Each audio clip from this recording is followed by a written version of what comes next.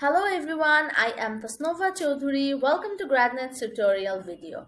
As we all know, committees are an essential part of maintaining an alumni association. You can list the committee members' name, position, and showcase them on the website with Gradnet. After login from admin panel, go to committee. Then click on create. From create, you can create new committee.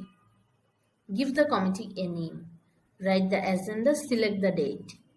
You can add the members with their positions and then active the committee. From manage account, you can view, edit and delete any committee. You can also change the status as inactive or you can mark the committee as archive. Thank you so much for watching this video.